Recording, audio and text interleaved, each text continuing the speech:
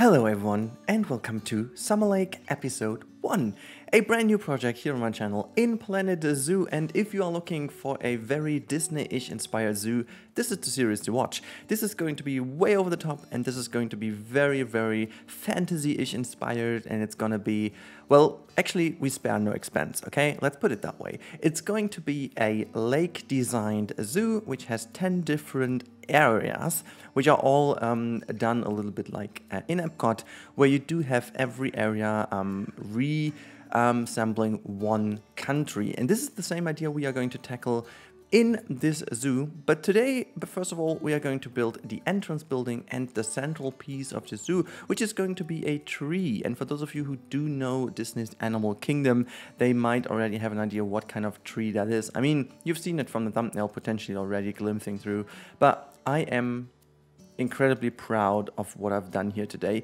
It's going to be a fairly long time lapse, and I sped it up by 10 times. So I was trying to find the middle ground between those people who like fairly quick time lapses and those who cannot stand too quick time lapses. So I would have loved to go to like 12-13 times, but honestly though, this is going to be too ridiculous and looks really bad.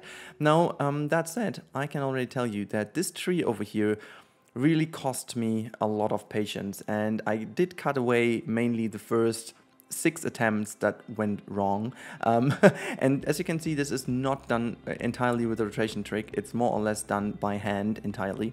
And the idea was following the Tree of Life in Animal Kingdom, building something similar but not yet quite the same. Now this tree in Animal Kingdom is fairly inspired by a baobab tree. I don't know how exactly you pronounce that African tree, which is a little bit more chunky and actually a little bit more wide and thick, while I wanted to have a bit of a thinner tree that goes a tiny bit taller to the top, so representing a little bit more like an, fairly over-exaggerated oak tree, I guess. And I still wanted to go and do this wonderful animal texture on it. So for those of you who don't know, the Animal Kingdom in Florida, the Disney park, has a Tree of Life. And from the distance, it does look like a tree.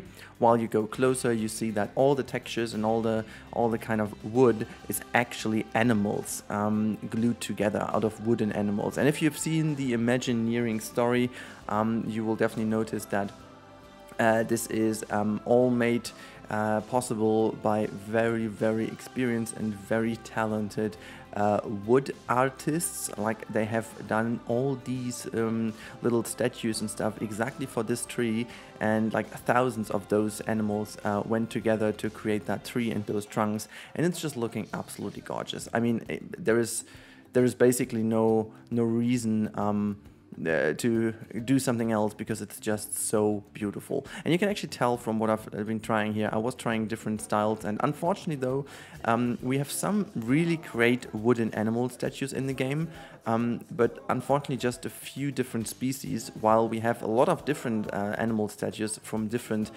sorts. Like, some of them are stone, some of them are marble, some of them are wood, some of them are like plastic and stuff like that. And unfortunately also not all of them are recolorable. So yeah, I needed to find a middle ground and try to glue them all together. So I, at the end, used only those animals that, or those statues that were flexicolor, so I could at least make them somewhat nice looking and similar looking. And yeah, then I moved on, making this tree finally look like a freaking tree. And even though it looks fairly seamless and straightforward what I'm doing over here, I can tell you I had a few iterations going on before I knew how exactly to do it.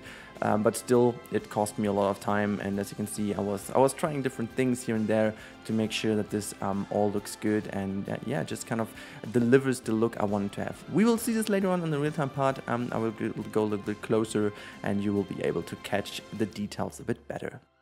But for now, let's talk a little bit more about what is happening with the overall project itself. So as I said, it's gonna be a mixture out of the wonderful Tree of Life-ish design in the center and a very Disney-ish approach. So The idea about the lake is taken from Epcot, and again, for those of you who don't know, Epcot is one of the Disney parks. It is a translation, or basically it's an abbreviation, of Experimental Prototype City of Tomorrow. So the idea was, actually initially, it's a little bit of a Disney history lesson, initially this was a project for indeed a real city, like Walt Disney himself imagined a self-sustainable city that is divided into 3 layers actually. So the lowest layer is for delivery and actually the economy, transport and stuff like that. The second layer was for private traffic, like cars and stuff like that. And the top layer, like the one that you can actually see in daylight, which is not in a tunnel, was the transit area for pedestrians. And it was mainly inspired by a circular design, going from a very central focal point. Disney in general was a big fan of having something very, very, very obvious in the center of a certain park, city, whatever you want to call it. And then he would assemble parts of the city around, so some districts for people to buy for shopping and stuff. And then you would also have some living districts and some parks in between, all divided into kind of pizza slice-ish chunks that you would see all across that one. And so this circular approach was unfortunately never realized due to the death of Walt Disney himself. And yeah, when Disney passed away years later, the Imagineers took over his idea and converted that into a theme park. And one of the ideas they converted into the Lake of Nations was the idea of the circular design being able to go through different districts, but rather than having districts on its own, the creators of Disney decided to go with different countries of the world. So if you are in Epcot and you go to the Lake of Nations, while you go around that lake, you do visit some very unique languages, I want to say, countries of the world. So you can actually go from Germany just over to Japan. From Japan you visit New Zealand, and from New Zealand you go over to China and stuff like that. And each of those little areas has its own flavor, its own food, its own design and architecture, which is really cool. And this is basically the idea about this lake. So we will have 10 chunks around that lake, which is all coming back from this main street we are just starting over here. And you can go around that lake and visit different countries. So as of now, I won't tell you obviously which kind of countries these are. I do already have a plan in mind. That said, it's not completely set in stone. So in case you have some ideas which kind of countries you would love to see, please let me know in the comments down below what kind of countries you would love to see in architectural styles you will see. There is of course one already I'm going to start to do for Wednesday. I really do hope that I will be able to do Wednesday, but yeah, that's going to be the first one. And yeah, just in general, the approach is again very Disney-ish. So we are not going to make like super functional and super bare-bone basic zoo-styled habitats. That's not the target. It's really the idea to make sure that we build a zoo that would be the full Disney experience, while not with kind of attractions and rides, but rather with animals. So just talking a little bit more about Animal Kingdom, the safari ride in Animal Kingdom is a little bit of a different story. So the great thing about this is the overall nature and the overall safari experience feels very natural. They created this all in a way that the nature seems to be wider than it actually is, with some tricks how they created the grass patterns, and how they actually, it's really cool to understand how they used bushes and different tones of green to create a bigger depth into the fields, so that these fields and savanna area in the safari ride looks way larger than it actually is. So they play also, force perspective is a big part of Disney in general, the company Disney's approach of doing stuff, and hence this safari is more or less like a natural experience. I don't want to do it exactly this way. I would love to get it into an approach that Disney hasn't done yet. I want to make a zoo with some architectural styles and some experiences that are going a lot more into the magical and fantasy-ish approach of Disney. So really trying to bring in a full immersion for the people, rather than just have a wonderful, nice looking habitat. But still, the challenge will be, I want to make sure that these habitats are in terms of the game and in terms of the animal itself, functioning and realistic. So I'm not going to make like super exotic, non-functional habitats that you would never see in real life. I will try at least to get out the maximum functionality while maintaining the Disney vibe. So it's gonna be quite challenging, and I won't do any promises how quick and how long the series will take. So my main goal is to do each episode one habitat, and then we will have definitely 1 or 2 episodes for the main street itself and 1 or 2 episodes finishing it off. So I think realistically I want to be done at the end of summer, so talking about September, October, before we move into something else. And on the road, I will leave myself some space for potential DLCs. So I will definitely go back to Yosemite during this Summer Lake project, but the focus will shift a little bit, you know, the focus will be a bit more on this new project. And honestly speaking, I really needed that. I wanted to, you know, flex my creative and architectural muscles a bit more, since, to be fair, the other stuff, you know, Yosemite and stuff, the amazing it still got a little bit more repetitive in the architectural style. I'm not even talking about the creative approach on it, or the ideas that go into it. This is still fairly creative, but you know, there is only so much you can do with this theme and a theme set in stone, because Yosemite Valley is Yosemite Valley, and I wanted to keep it to the architectural style that you would find there. And so there's no room for building a crazy, let's say, Indian market or whatever. Okay, it's not gonna be possible.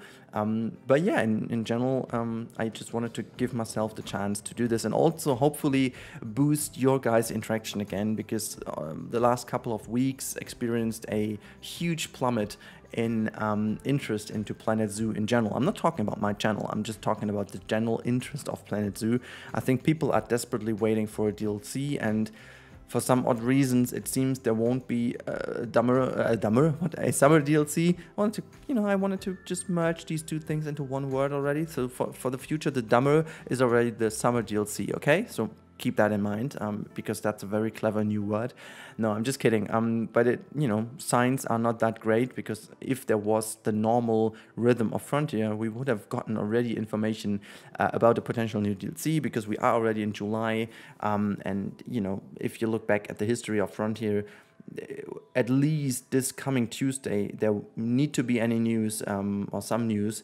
And if not, I'm quite sure that we might need to wait a little bit longer. But that said, I'm also hoping, I'm really desperately hoping that Frontier takes maybe a bit more time to deliver a very meaningful and great next DLC.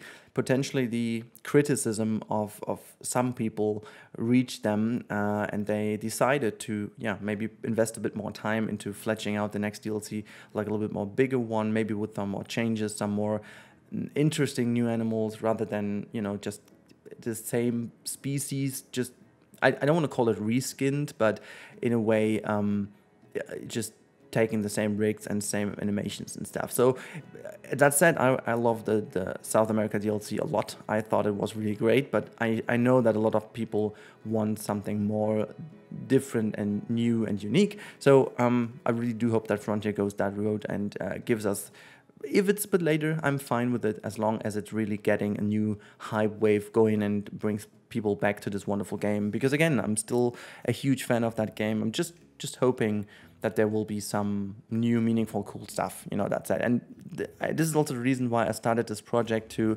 kind of lose myself a little bit and just, get myself a little bit off that stream of DLCs. There is a danger in setting up your content towards these kind of DLCs in general, let alone being on one game solely at the moment, even though I have some other projects, but they're not as big. As you guys may know, there's also City Skylines floating somewhere around my channel.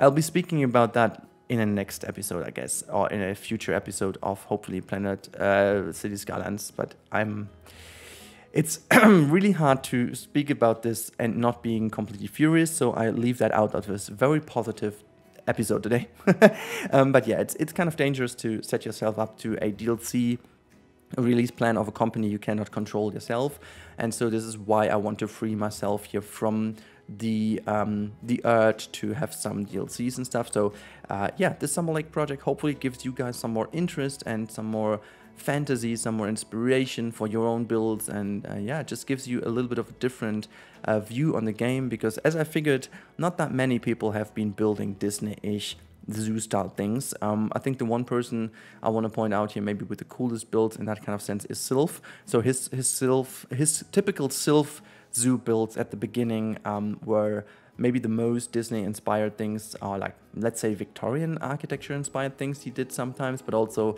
his Japanese stuff was very nice and like very theme park-ish inspired in terms of how he set the layout and stuff. And this is kind of the road I wanted to go. This is the void I wanted to fill, because lately I feel like the realistic builds and the modern builds have taken over, which is great because I did it as myself and I love this. But you know, I just wanted to move into that little corner of Victorian architecture, Main Street style for the main theme, and then wave in the different countries as a ground for some very unique architectural experimental things, I want to call them, to just squeeze the most out of this game and the pieces. And you can definitely tell from my time-lapse today, and I'm looking at this the first time, I'm watching this the first time myself now, and you can really tell from my footage today, even though it's sped up a little bit more than usually, that I'm taking a lot more time to find the right pieces, to find the right color.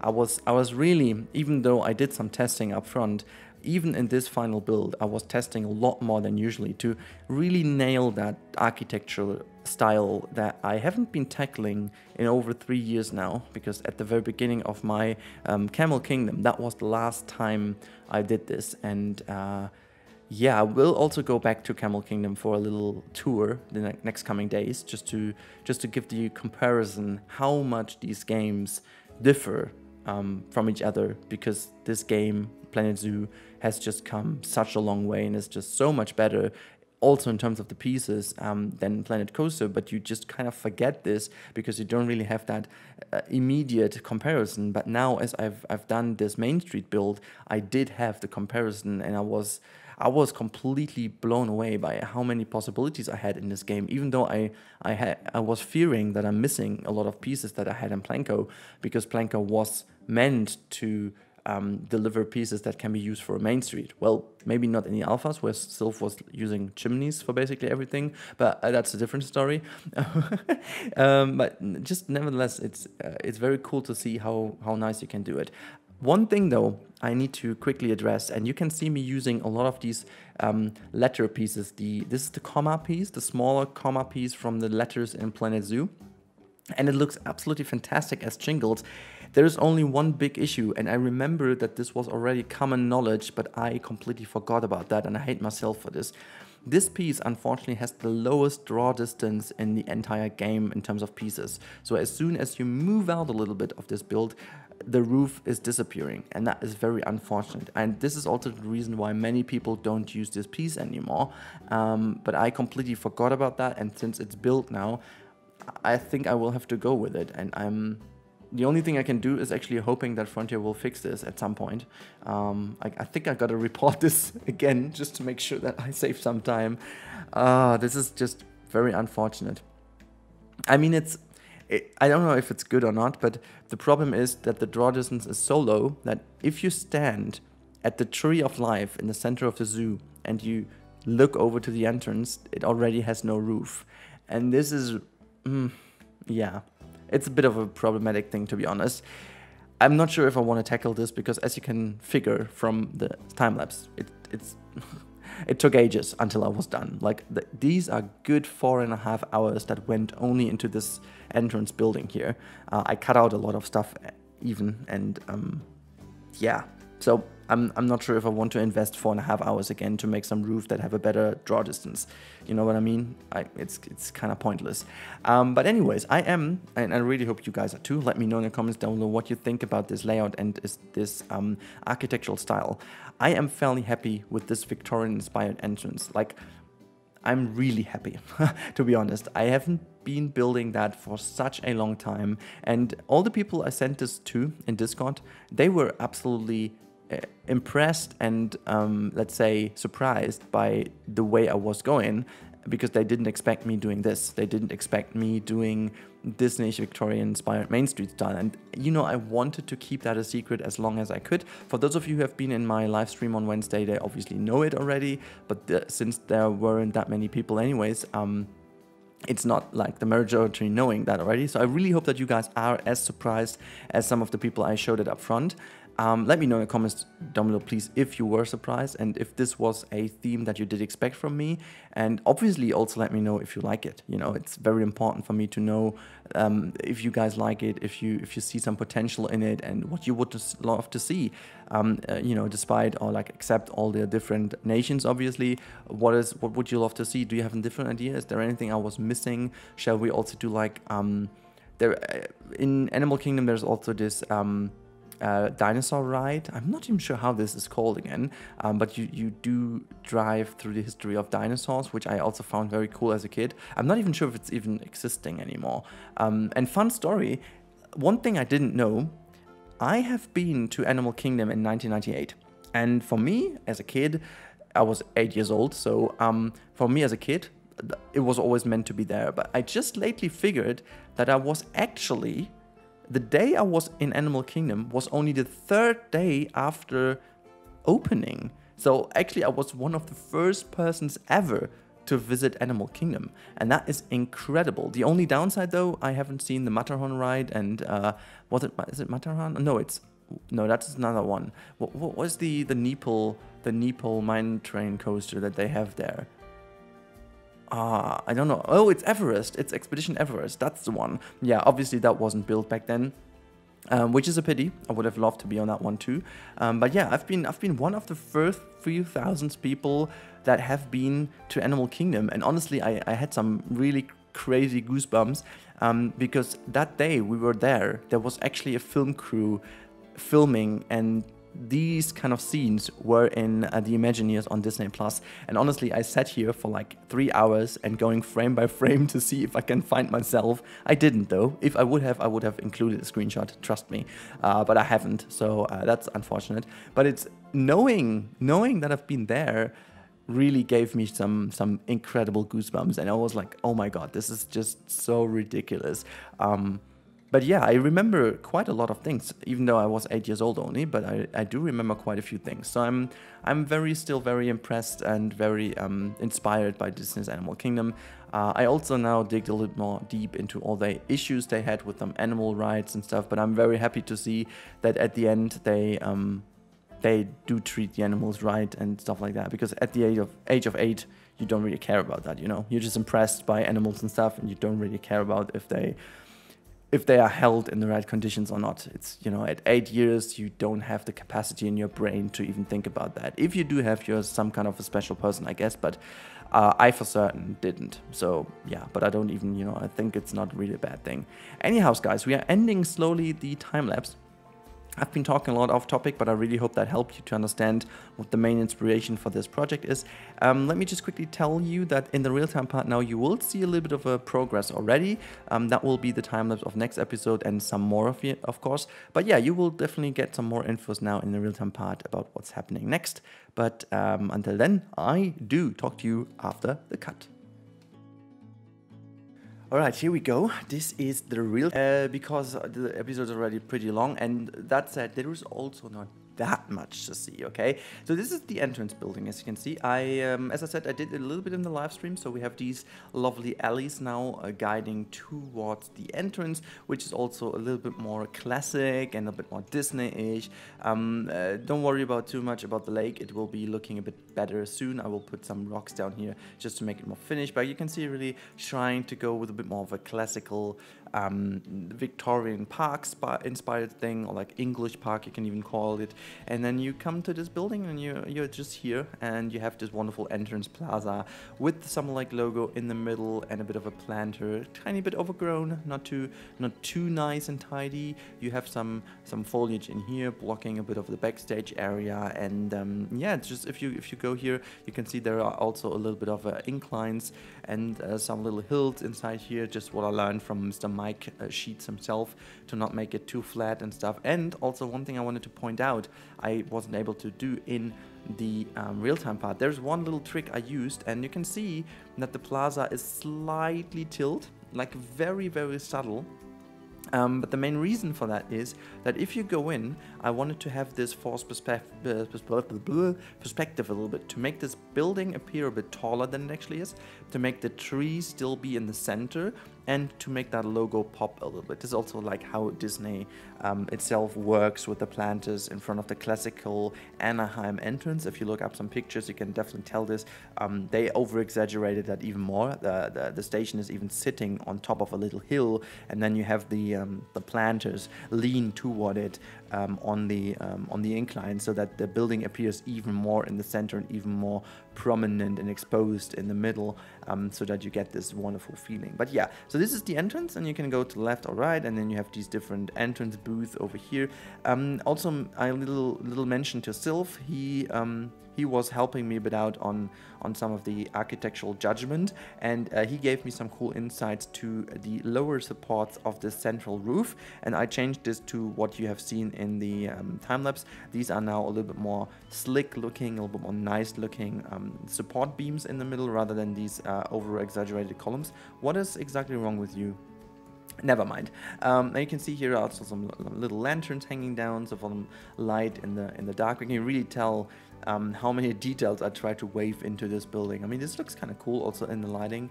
I'm a little bit of a fan of that, to be honest. I really hope you guys like this as well. As we enter the zoo, there's a tiny bit already of the layout done, but this is not set in stone yet. You can really tell this is the different view from the backside. This is going to be the entrance road, where there will also be like a gate that will be the backstage connection. Again, very inspired by theme parks rather than zoos. And then you come to this viewing platform, which is for the first time not centralized, and this is absolutely intentional. I was thinking a lot about if I want to make like the perfect circular viewing platform over here. By the way, you can tell here from the roofs, this is very unfortunate, as I said already. So this is where the roof comes in. So this is the latest point where you can actually take some screenshots if you want, because everything else is unfortunately then not viewable anymore. But well, I wanted to make this platform look a little bit more organic, because it will be waved into the overall round shape around the lake, rather than being the central point of the main street. So I'm also thinking of maybe putting a gazebo here to really make a separation of this area and the zoo itself, or the kind of circular shape itself. But let's have a look to this tree, because the tree, again, I'm super proud of it. I am super happy with the outcome. I mean, I think it's looking fairly decent for the fact that it's made out of different pieces. It kind of looks really like these little branches are, well, roots, I gotta call them, are like waving itself together to make this, to shape this overall tree. Then you have all the animals in here together, like the stream of life a little bit. I just rotated them here, so you have an up and down connection. And yeah, trying to really make sure that all the different wood patterns work together, so as you zoom out it kind of creates this more tree-ish look, and while you go closer you do have that. At the moment there is still already the opportunity to go inside of the tree and have an education board in here. I'm not sure if I will keep this, because I got already some feedback in the live stream that people were fearing that this might break the illusion a little bit. But overall, I'm still a bit confused, because if not, you still need to have some maintenance of this tree, because honestly, it's definitely not a real tree. It would be like a man-made thing that has to be maintained and colored and painted and stuff. So I don't know if it would make sense that, you know, the people would always go here by boat. But anyways, this is some stuff for the future. And then we have one last thing I wanted to show you guys. There is a dedication in here for Mrs. Bo de Vries, the lead community manager still of Planet Zoo, Planet Coaster, and so on, who's unfortunately leaving soon, Frontier, as you guys know. And I wanted to give this little dedication, because that is the last project I will be starting while she is still in charge of Frontier.